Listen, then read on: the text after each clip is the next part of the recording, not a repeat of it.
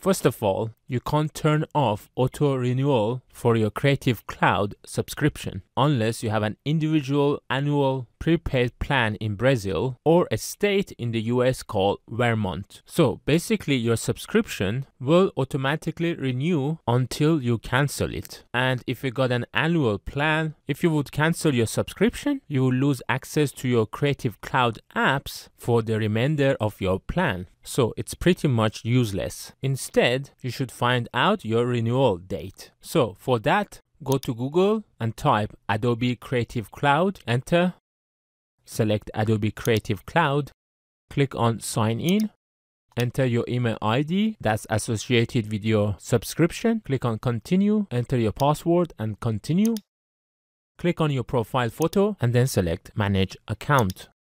Select manage plan and here you could see the exact date that you have subscribed, and this would be the expiry date of your Adobe Creative Cloud annual subscription. On this date, for example 27th of November, Adobe would renew my annual subscription plan automatically. So go to your calendar and add an event, for example one day before, reminding you to cancel Adobe Creative Cloud. I give a reminder of 4 days and set it to high importance. Make sure to save, and then few days before your renewal date, come to manage plan, and here you could see the option to end your service, and to cancel, click on cancel your plan.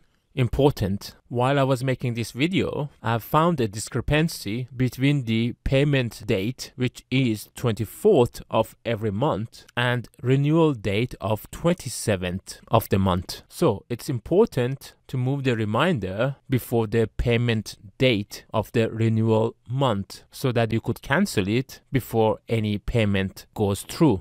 Note, for most plans, you will get a full refund if you cancel within 14 days of your initial purchase. However, if you would cancel auto renewal, then cancellation fee may apply. So make sure to cancel before the auto renewal date. And here there are some contradictory information. For example, it says if you cancel after the 14 days, your payment is non-refundable, but your service will continue until the end of your contracted term. So does that mean that if you would cancel your subscription, you could still use it until the auto renewal date and in effect cancel the auto renewal? But I will still just cancel it few days before the renewal date. You could read more in here what would happen to different plan types. After canceling your subscription, your account would change to Creative Cloud free membership, which include the following apps.